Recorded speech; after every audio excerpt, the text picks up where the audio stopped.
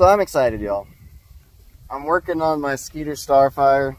If you've been following the channel, this is, I think, the 3rd video. It's late. As you can tell, it's dark. Something's been bugging me, though. The key will not kill this boat. And I've done some research on it, and I'll show you what I found in case you're having the same problem. So this is I'm assuming an 83. I'm pretty sure it's the original 83 Johnson J150 TCLE or something like that. It's tilt electric trim. So there's some parts on here that you should probably know about that I had to educate myself on. This is called the power pack right here. The part number on it, the Johnson original part number is 582138. And I actually have one of these ordered. This is basically the ECM of this old style engine.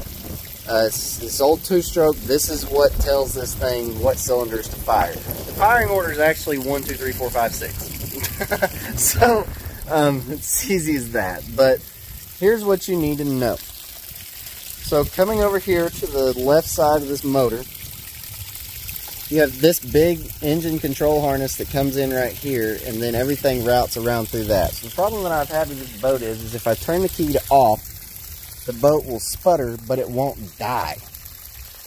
You turn it back to on, and it'll rev back up. And I'm like, what is the deal with this boat? Why is it doing this? So, here's what I discovered. That goes there, I think, and then that goes there. While I'm thinking about that. So, this is the power pack. This is basically the BCM. If you're having similar problems, there's a couple of ways to test this. It could either be your ignition switch, or it could be this power pack. So, one way to test it is find this black with a yellow stripe wire that comes into your control harness here. You can see there's a little nick in the insulation because I took a test light, because it's easy to probe. One forum said to cut the wire, strip the insulation back. I found a good bolt that I know is grounded like that one, and jammed this up in there, up under the jacket, and made a connection. That made the engine sputter just like the key did, but it wouldn't kill it. I've been having to use the primer lever to choke this thing out and kill it, because otherwise it just sit there and run. And it doesn't have a fuel shut off on it right now, which is an issue that I'm going to have to correct. So, if you ground this out and it does not kill your engine, then that means that most likely it's going to be a coil pack or a power pack. Because the ignition, what that key does is it signals this via ground to kill the engine. So this, like I said, sends power to tell it to ground out. And I'm not 100% sure on the specifics of what it grounds out, if it grounds the spark out or what it does. But anyway, this routes up, goes through these 2 power packs. There's one of these on each side, one for each head. So the problem that I was having is, like I said, it wouldn't kill it. So one of my diagnostics was I went through, and while it was running, I popped the spark plug off of one side to see if it changed. Turn the key off to the off position, and with it sputtering like it does, the obvious change in idle, pull a spark plug cap off, see if it changes the idle. If it does not change the idle, then that means it's on the other side. This was the particular side that was having issues with the coil pack. You can also go in here and find the black with yellow stripe wire in this harness, and you can try to ground it there as well. It'll be in this side going up over here to the distributors. Or to the, yeah. So, another thing, make sure that you have good ground on this wire right here, because that's where it actually gets ground. They're grounded through the screw, the mounting screw. And, like I said, with the engine running and the key off, pull a spark plug cap, see if it changes the sound of the idle. If it does, that means you're on the right side. The next thing I did was kill the motor, pull all 3 spark plug caps off on this side, and then crank the motor. It's not great for it, don't do it but for a few seconds to run the test. It's going to be hard to start, you'll probably have to give it some extra fuel. Give it some fuel, crank it up, and then turn the key back off and see if it kills it. If it did, that's the side that your problem is on. Now the other way to verify this is what I did, which I just swapped these 2 coil packs out to see which one was to make sure that that's what was bad. Now, ironically enough, I already have one ordered from Amazon It was on sale for about $117. Today is Saturday, and I'm supposed to get it Monday.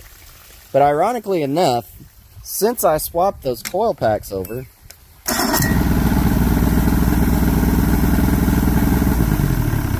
the key works now. So, I'm pretty much good to go. Those were the things that were hanging me up, was it wouldn't kill the boat, it wouldn't kill the motor, wouldn't kill the motor when I turned the key off. So now, I should have full safety if I crank it, and pull the safety stop,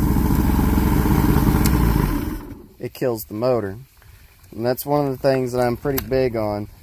I used to borrow my friend's boat, and I never wore the safety lanyard because the rope, it was made out of like a nylon rope, and the lanyard was just sun rotted to shreds, so I never wore it, which probably wasn't the wisest thing to do. I was talking to a guy the other day that I bought my fish finder from, and he said, wear your life jacket and wear the lanyard, because if you fly out of that boat, you want that boat to die. It's a liability to anybody else on the water, do a lot of damage if it's an unmanned boat, plus you don't want to have to go swim and get it. Best case scenario, you're just idling and it just idles away.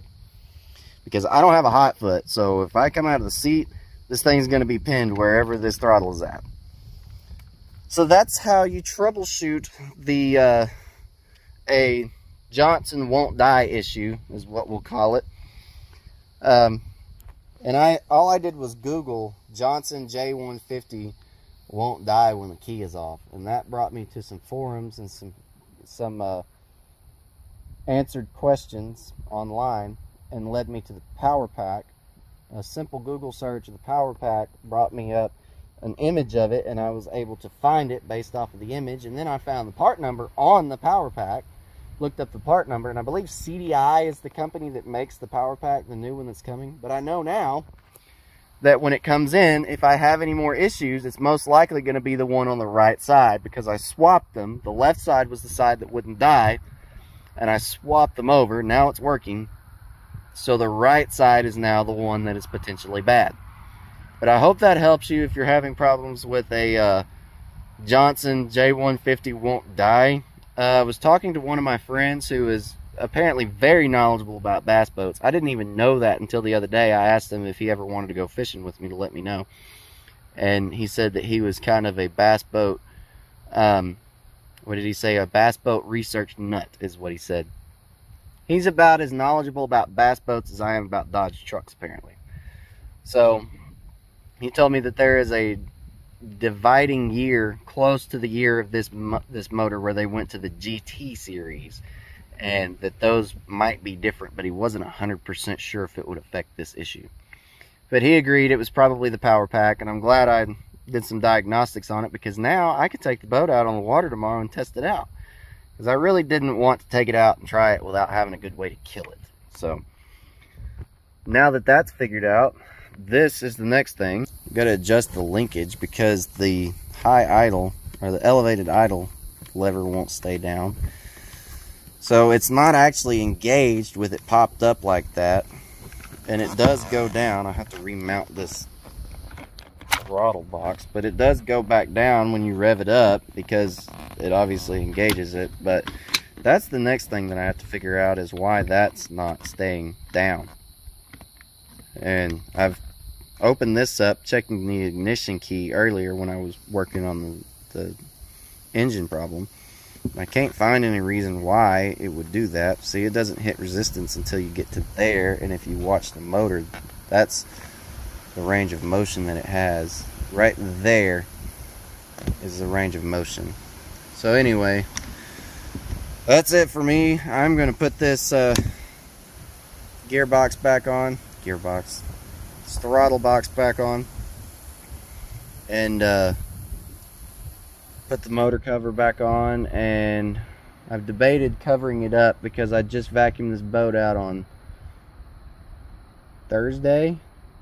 And I parked it under this stupid oak tree, and now it's covered in catkins. Debated putting the cover on. It's really windy right now. I don't really want to deal with it, don't want to fight it, and I'm probably going to take it out tomorrow anyway, so I guess it's just going to get a few more little yellow catkins on it before I take it out tomorrow, and then I'll probably vacuum it out. But anyway, I hope that helps you, and sure helped me figuring that out. So if I can help somebody else out with my experience, I would love to. Thanks for watching East Texas Fishing Adventures. I am Wesley.